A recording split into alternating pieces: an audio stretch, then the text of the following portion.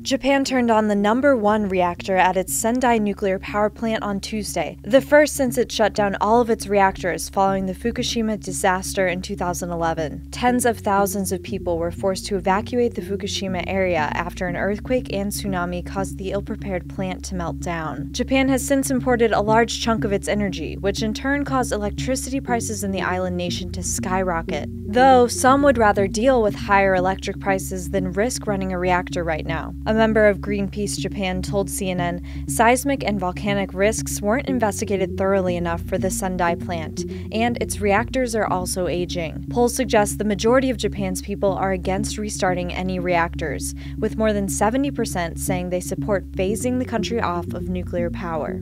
For Newsy, I'm Kate Grumke.